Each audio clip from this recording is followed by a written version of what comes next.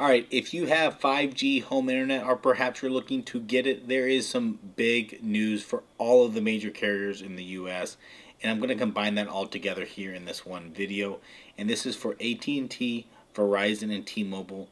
There are some really big announcements here. Some of them are not publicly announced, but we have the inside scoop online about what's going to happen here. So I want to go over each of those here together in a combined video. Now, if you have not watched my channel, I am Nate, and this is the Nater channel.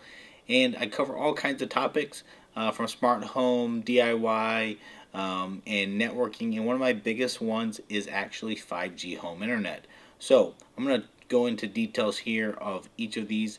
Now I have right here a Verizon home internet gateway, and I have a T-Mobile one, and I actually have AT&T ordered. Now AT&T, the announcement there for that one is they have expanded their availability of their AT&T Internet Air, and that is their competing service for these two. So we'll go a little bit into details of that gateway. It is very different than these offerings, so we'll talk about that. In T-Mobile, there is rumors, it's actually kind of confirmed now, that there is a new gateway out there, and I'm trying to get my hands on it, and it has a really big feature that a lot of people want. So we'll go into details on that one. And then on the Verizon side, they also have a brand new gateway that they have publicly announced, and in fact there's details on that one as well. So let's dive into kind of these details. I'll show you them, and then of course, because my channel is so dedicated to this space, I will make sure I get those in my hands, and I'll also show them to you. Alright, so let's start off with the Verizon service. So their cubes, there's actually two different cubes. They look exactly the same on the outside, but one is a ASCII brand and one is the Arcadyan brand. And there are some differences in there, but those have been their staples since they really came out with the 5G service. And now they have announced a new one. And now there's also another one that's been out there. It's their outdoor receiver unit. That one, it looks like it's starting to become more available across the board, but this one is their main gateway that they're going to use for people that sign up for their home internet. So this one is the WNC-CR200A. And for this one, they actually have it on their website. In their support pages, you can actually get their information, including things like their user guide. So if we just look at the picture of it, it looks like a taller version of their cube, so it's more rectangular prism shape, and then it does have a couple of nice features I can see right away on it, and that is a signal indicator for both cellular and Wi-Fi. So that's really great that they have that built in. If we go into their actual user guide, we can get some more information in there. And then kind of the key high-level things for this one is that it is able to do Wi-Fi 6E, which is a really good Wi-Fi protocol for inside your house. It's very fast. It's one of the latest. Wi-Fi 7 is kind of out there, but 6E gives you a lot of the benefits of the Wi-Fi 7. Alright, so here it is. This is the user manual, and we can go through here and we can see all of the content. This is 166 pages, I think, so I'm not going to go through that by any means in this video. Just give you a little high level of what they have in here for the user guide, and then if you have a specific question, perhaps you might actually have to go into this. I'll put links down in the video description below this video inside YouTube, so you can click on those and actually go to them and look at them yourself as well if you wanted to. But we can see here what's in the box. It's basically just the gateway, a little quick start guide, and the power cord as you would kind of expect. But one of the key things I kind of look at when I look through these is, does it have a physical SIM or an eSIM or electronic SIM? And that's important to me for a few reasons. I won't quite get into too much details in this video for that, but this one does have a physical SIM card, so that's a really great thing for me, and for the potential to use that SIM in some other capabilities as well. So if we look at the LEDs here, there is a little small light that is above the cellular one, and that just tells you the kind of they call it a boot up light, I guess. But it is basically just giving indicators of, is the gateway on, is it connected, that kind of stuff. And that's basically what this one has in the top left corner. I think is a little white light, or something that can be yellow or red depending on the state. But then this one also has the cellular 5G and LTE, and it's only 3 bars, so you either get, are you a poor, weak signal, a good signal, or excellent signal.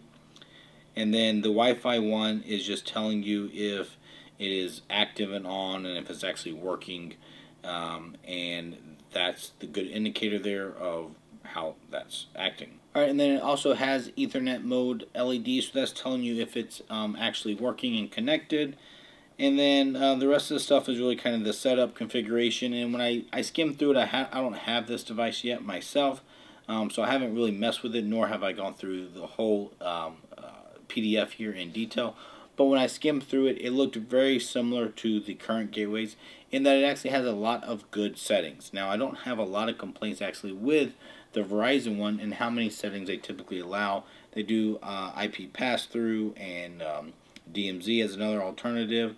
They do give you ability to do port forwarding natively inside of it, as well as check out a lot of different things, something that T-Mobile has been lacking on in the past. So I see this gateway as actually a big improvement in Verizon's service, and I think it's going to pan out well for them. So I look forward to getting this gateway and testing it out. Alright, let's move on over to T-Mobile and their new gateway that is released in the FCC document. So FCC obviously controls a lot of the airwaves and the frequencies of signals that are out there, and there was an embargo on this information, but they test all of the devices in the US that come on our network. So now it is public information, no one can hide it from us.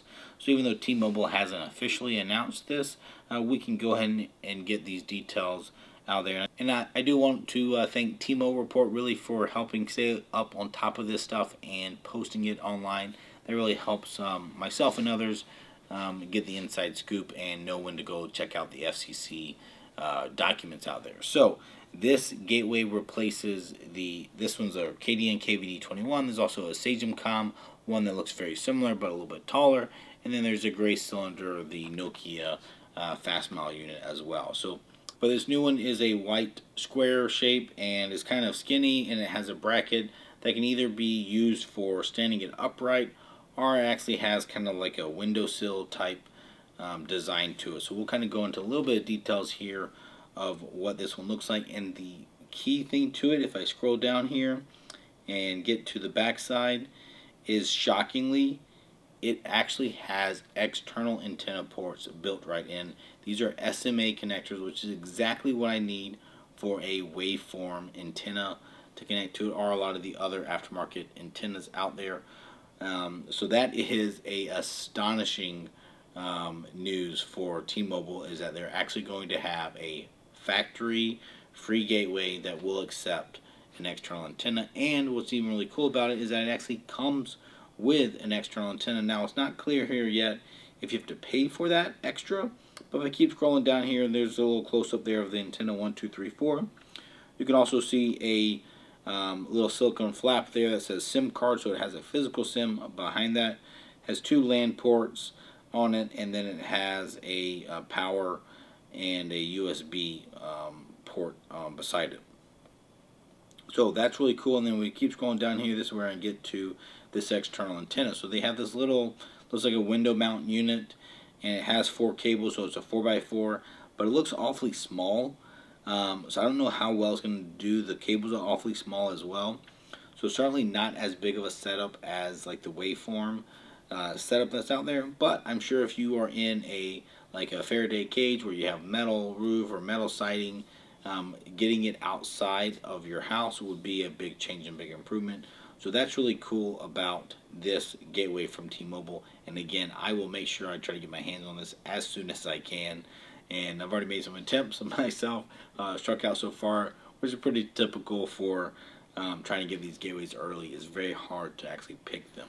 But now we have to move on to AT&T. Now AT&T, they've dabbled in the cellular fixed wireless internet for a while. In fact, my parents had it for probably a decade now in a rural part of Georgia, and that is their only internet service that they really have at that house.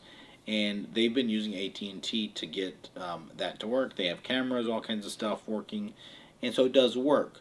but it has not been widespread rolled out, and I've been trying to get it for actually a couple years here now, and they have not offered it. But they just now this year really started this AT&T Internet Air service, and that's something that they rolled out earlier only for folks that were on their copper-based DSL. So they're trying to get rid of those copper lines, and they're trying to convince those customers to switch over to their Internet Air service. I could not get it then, but just this week they really opened it up to more areas, and that includes me here, and I was able to sign up for it. So I should get that gateway in the next day or two to review it. But if we go in here to the pictures of it, it is kind of a unique gateway because it's very different than these other ones, which are, I don't know, you call them very industrial or a function over form type thing.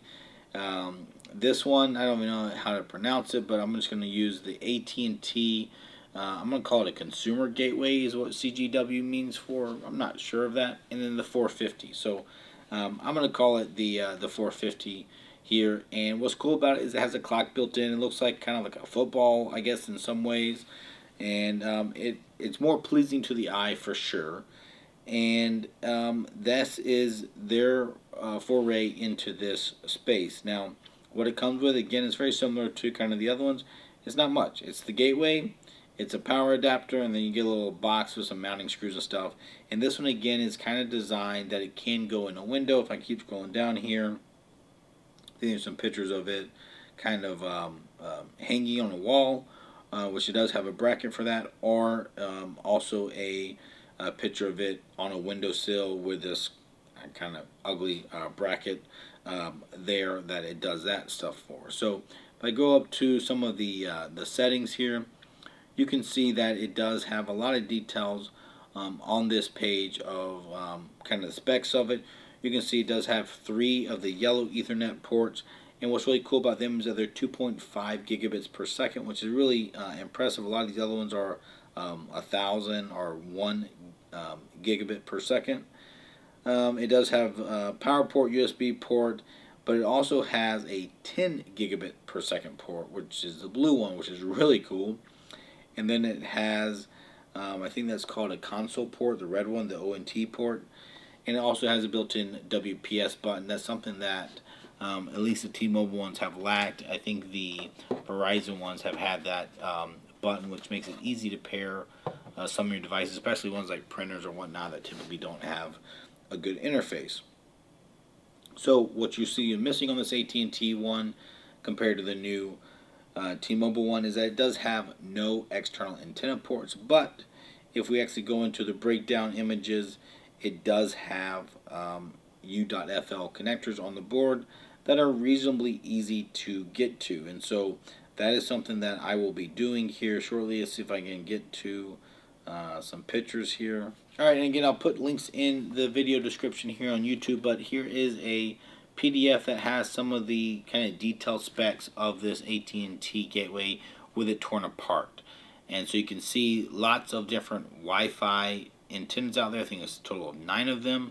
But then also if we scroll down and keep going here, we can see some cellular ones as well. So if we go down here, I guess it's towards the bottom. Wi-Fi. They go into the details of the MIMO, the angles that they're oriented, all that kind of stuff that really most people don't care about.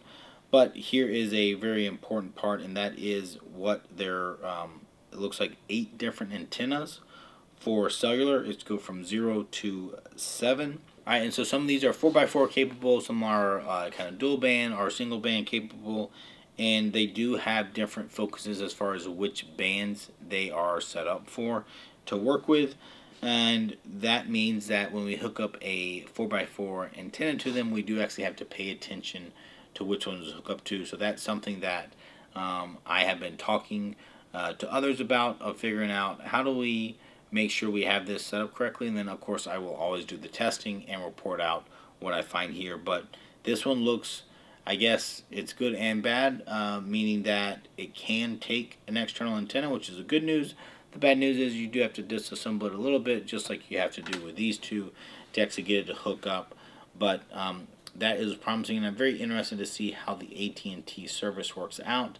You know, they do kind of promise lower speeds, especially than the Verizon one. And I think they kind of promise or tell you to expect less than 140 megabits per second. So we'll test it out and we'll find out. So hopefully this was informational for you guys. Again, lots of news. I'm kind of just trying to throw it together here in one video. But still stay tuned for more details. I'm going to get more of these products. I'm going to test them out. If you have questions, put them down below. If you have suggestions or you have an inside line or something, please do let me know.